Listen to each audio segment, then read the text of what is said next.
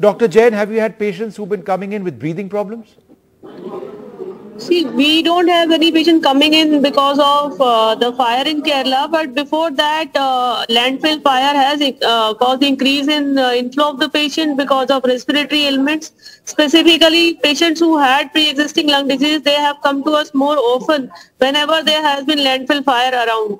Because of increase in PM 2.5, not only that, people who live near landfill, they also experience acute carbon monoxide poisoning. Like in Kerala, 20 people have suffered and have reported to hospital. That can be because of acute carbon monoxide poisoning, which is emitted in high amount because of landfill fires.